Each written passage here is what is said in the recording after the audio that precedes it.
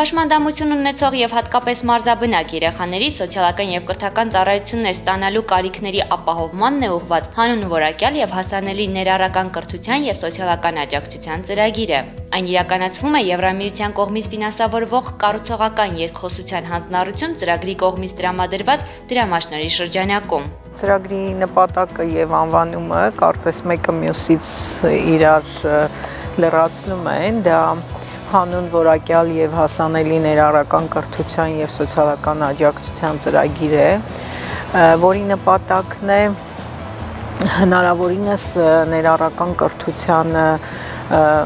խնդիրները վերհանել 4 մարզերում։ Արմավիրի, Գեղարքունիքի, Կոտայքի եւ Վայոց ձորի մարզերում հետազոտություններ են կատարվում, թե ներառական կրթության եւ սոցիալական աջակցություն իրականացնող հաստատությունները ինչ խնդիրներ ունեն։ Հիմա շատ կարևոր փուլում ենք, որովհետեւ հատուկ դպրոցները վերակազմակերպվել են եւ դարել են աջակցության կենտրոններ եւ բոլոր երեխաները միանգամից հաճախում են հանրակրթական դպրոցներ, բայց այս process-ը այնքան արագ ընթացավ, որ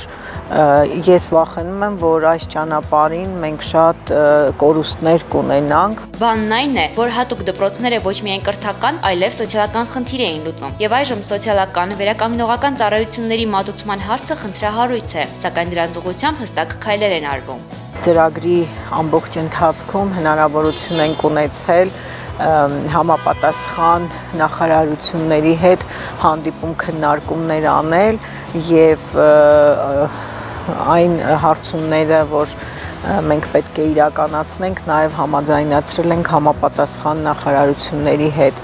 Այսինքն երկխոսության հարթակ ենք ունեցել կրթության եւ գիտության, աշխատանքի եւ սոցիալական հարցերի նախարարության, առողջապահության նախարարության համապատասխան փոխնախարարների հետ, նույնիսկ նախարարների հետ եւ կարողանում ենք տեղերում վերհանված խնդիրները ներկայացնել, հա։ Այսինքն կունենանք նաև աշխատանքային խումբ ոչ միայն մարզային մակարդակում, այլ նաև ավելի բարձր կառավարության մակարդակում։ Ծրագրային նպատակներն իրականացնելու կարևոր մեխանիզմ է համախմբված աշխատանքը։ Նոյեմբերի 27-ին ծրագրի շրջանակում հիմնադրվեց հաշմանդամություն ունեցող երեխաների հիմնախնդիրներով զբաղվող միջմարզային կոալիցիան, որին անդամակցում է 33 կազմակերպություն Հայաստանյան բոլոր մարզերից։ Շատ դեպքերում, երբ որ որևէ հասարակական կազմակերպություն ինչ-որ առաջարկով հանդես է գալի,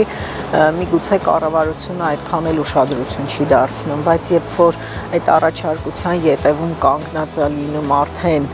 մի քանի հասարակական կազմակերպություն կամ շահագրգիռ կողմեր, այդ դեպքում ոնց որ ավելի ես ուշադրության կենտրոնում դառնում եւ ավելի հեշտ ես կարողանում քո խնդիրները լուծել։